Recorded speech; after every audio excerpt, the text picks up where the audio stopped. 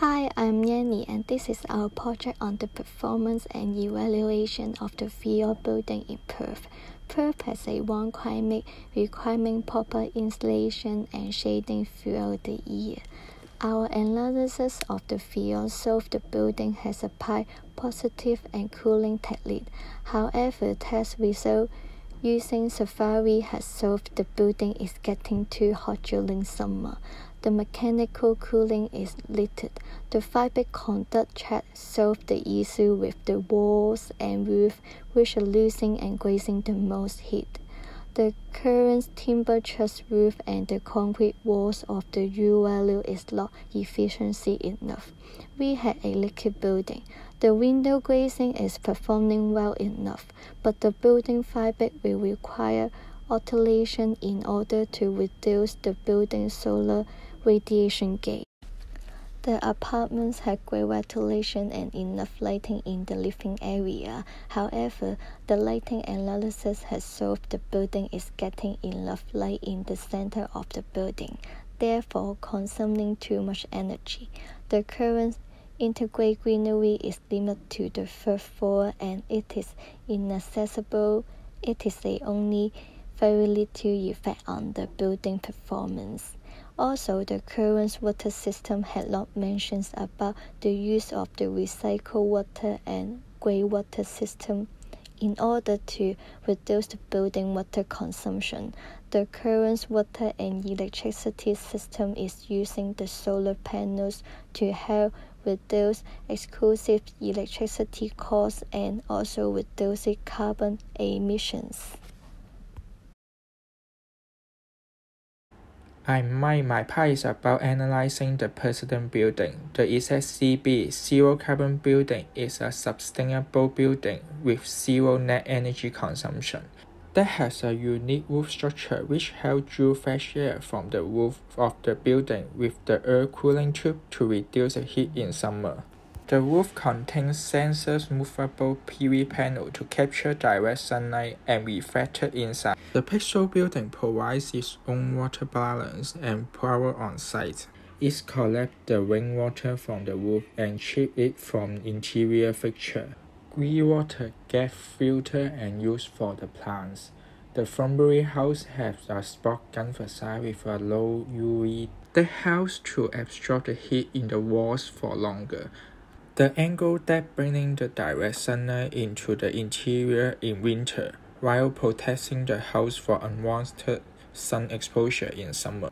The Prince Terrace has been designed to maximum the natural daylight with effective shading and passively heat and cool the building throughout the year. The modular house staircase is located in the center of the building, open to ventilation and lighting increase the building's performance. This allows the elements to access the hard-to-reach areas of the building. The final building is the Commons.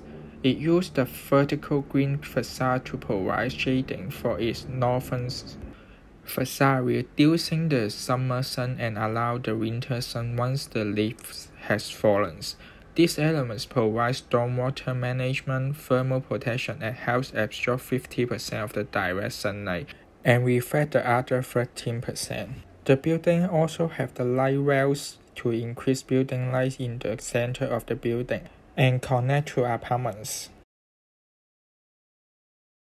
Hi, I'm John, and here to present about the refined recommendation we made by studying President's buildings. For the roof part, Carl activates the roof area and put planters boxes there and planter at the balcony area for resisting wind and heat by the idea of vegetation in commons in Melbourne as reference. And Mike used Zero Carbon building in Hong Kong as reference to raise up the PV panels for providing spaces to roof garden while keeping the existing function of PV panels. Also, Yanni takes the idea of water conservation in Pixel buildings in Melbourne CBD as reference to create a rainwater and grey-water recycle system and store water in the basement level for water conservation and help to release the internal heat. Furthermore, I make function rooms at 3 new sublevels in the middle of staircase to enhance the relationship from floor to floor and allow fresh air comes in through the function rooms into staircase and corridor areas by the idea of common area as sublevel to connect the apartments in modular house in France as reference.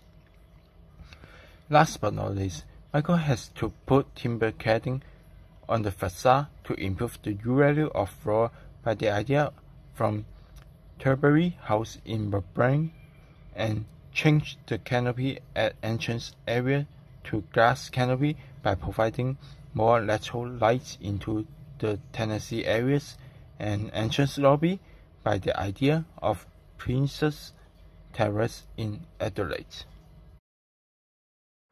Hi, I'm Zainab and I'll be discussing the test results from the applied recommendations to the FIOR.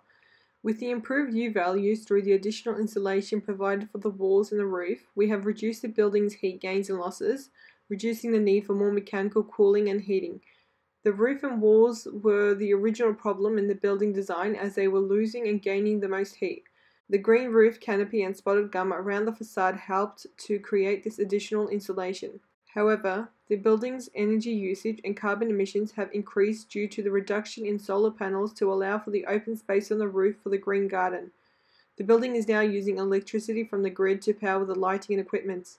However, the energy use intensity has reduced from 66 to 38, showing a 42% improvement in the building's performance using fan coil units and central plant HVAC system. We tested the other systems like water source heat pump with fan coils and the packaged terminal AC, but the building's performance hadn't shown improvement in the cooling equipment and increased the energy use between 4 to 13%.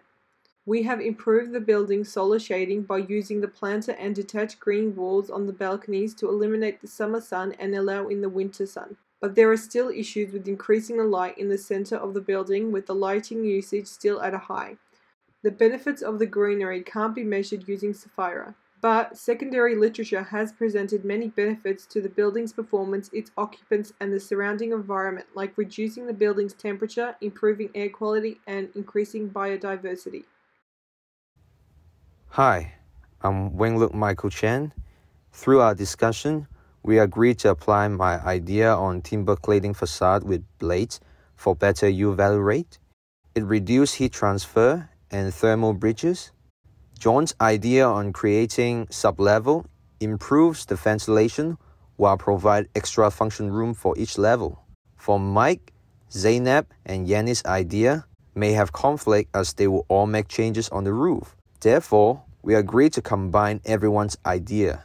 Provide area for green roof to absorb heat from sunlight and have canopy with PV panel for reduced direct sunlight on the roof and provide solar power for water heating system.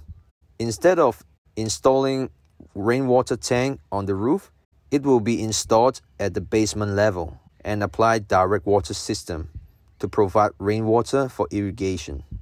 Once we finalize our idea, we have combined our design and data into one model and run our simulation. It results a better energy efficiency and than the original building. We propose a few holistic recommendations to further improve our building. Provide light wells at the center of the building. It increase natural lighting at the center area. Employ LED lights for all lighting devices to further reduce electricity use.